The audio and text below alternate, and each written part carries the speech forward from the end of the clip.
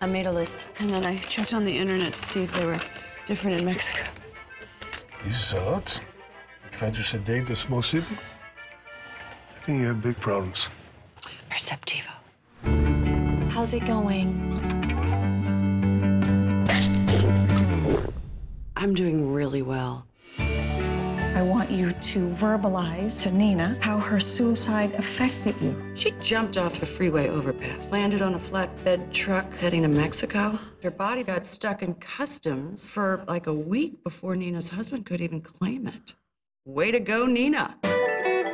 Spread your legs a little bit wider. Should we go on a date first? Haha. Listen, you think I could come by and pick up the rest of my stuff? I think it's prudent if we don't see each other.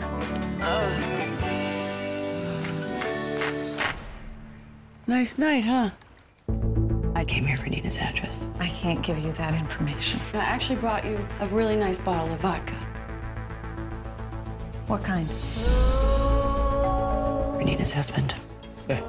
I'm not a stalker. I mean, not in the traditional sense. You know, you just could have said you wanted to come over. Yeah, but what's the fun in that? Oh, hey.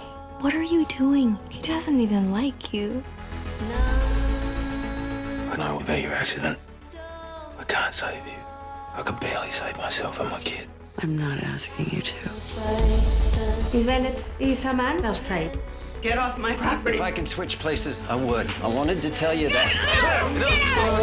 That keeps you moving, and please just retire. Make a wish. Can't think of anything. Doesn't matter. Just blow them out.